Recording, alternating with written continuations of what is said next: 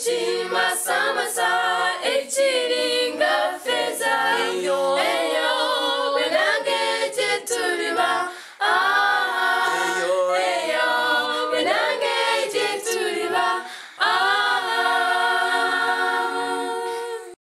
Voice of Peace, we are able to support kids and orphans in Uganda. And in the top photograph, from left to right, there's Rachel, Anna and Ruth. And in the photograph below, you can see us there sitting with Anna. So let's listen to her now talk about her hopes and dreams for the future. I'd like to get a good job, like to have a better life for myself, because I've not been in a good life. I've been suffering. Oh, my dreamest job, I don't know. I think I'd like to help orphans, because I've been one.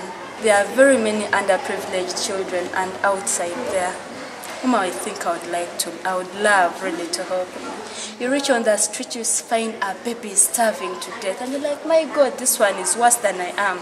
For me, I didn't eat supper, but for her, she has not even eaten the breakfast of the other day before.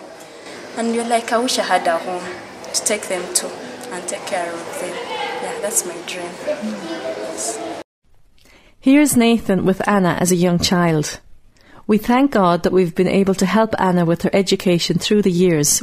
We plan to bring her to the UK next year for training in Christian ministry, which will give her a foundation to fulfil her dreams. You can find out the story of how Anna's father was murdered at voiceofpeace.org.uk/myonlybrother. You can be part of bringing Anna to the UK. Please pray about it. If you would like to give a donation or find out more, you can email us at shine@voiceofpeace.org.uk or phone us on 028 406 22445. Thank you, and may God bless you.